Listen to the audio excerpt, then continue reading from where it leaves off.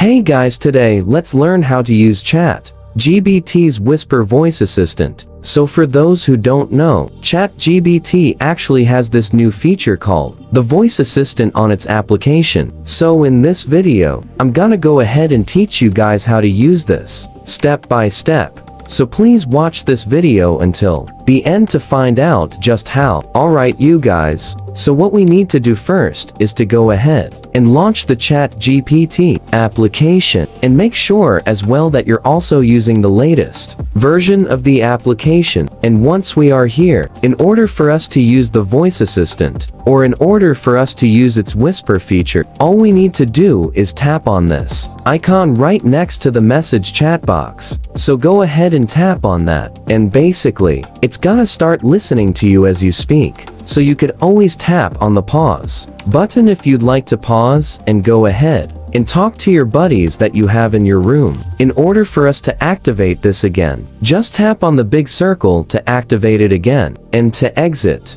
just tap on this red cross. Now, you can actually go ahead and just say your prompts using your voice over on its voice assistant, and it's also gonna respond back to you with ChatGPT's results. So let's go ahead and say, make an article about how clothes are made. Creating clothes involves several steps. First, designers sketch the garment, the planet's look and style, then patterns are made, serving as templates for cutting fabric. As you see, it's that easy for us to actually use this feature. And when you go ahead back onto your ChatGPT chat box, you will also see the transcription of what you said and what ChatGPT's results and responses are. That is all for this video guys. Thank you guys for watching. Please like this video and subscribe as all if you guys learned something, and I'll see you guys on the new video.